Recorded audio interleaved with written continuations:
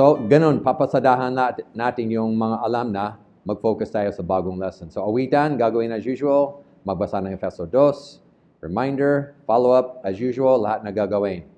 Okay, so ang gagawin ngayon, mag-partner-partner. Pwede ba? Dalawahan.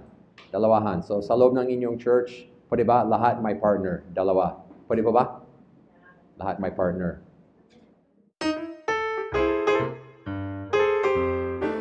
Okay, salamat po. So dito po yung intro. Last week, nag-aaral tayo kung ano ang ginagawa ng isang church. So lahat na yan. So nasa next lesson na, sasabihin natin, last week, pinag-aralan lahat ng gagawin ng isang church. Malimit, kabit pa rin yan, yung sa cartolina. Nandyan sa bahay pa rin. So pwedeng balikan. Last week, pinag-aralan natin lahat ng ginagawa ng isang church. Isang ginagawa ay komunyon. So sa lahat ng ginagawa, isa ay komunyon. Gagawin natin ngayon. Gagawin. So para gawin, magbasa ng kwento tungkol sa komunyon.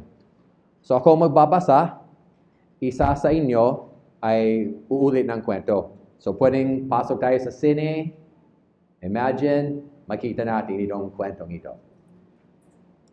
Nung gabi ay siya pinagkanulo, ang Panginoon Jesus ay dumampot ng tinapay, pinagpira-piraso iyon, at sinabi, ito ang aking katawan na inihahandog para sa inyo.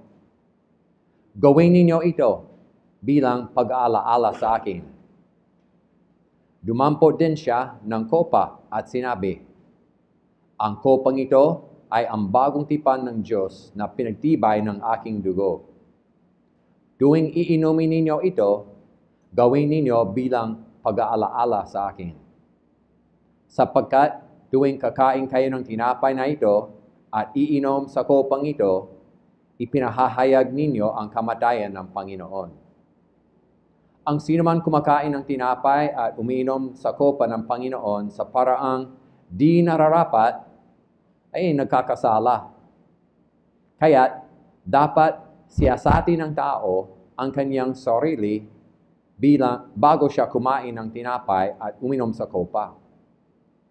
Ang sinumang kumakain at umiinom ng hindi kinikilala ang kahalagahan ng katawan ng Panginoon ay kumakain at umiinom ng kahatulan laban sa kanyang sarili.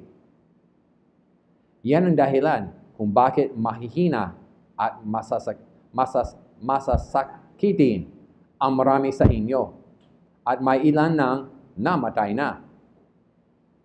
Kung siyasatin natin ang ating sarili, di tayo hahatulan ng Panginoon. Pwede po ba, isa sa inyo, ulitin ninyo, as best you can remember, sa inyong partner. Sino mas bata sa inyo, siyang uulit ng kwento.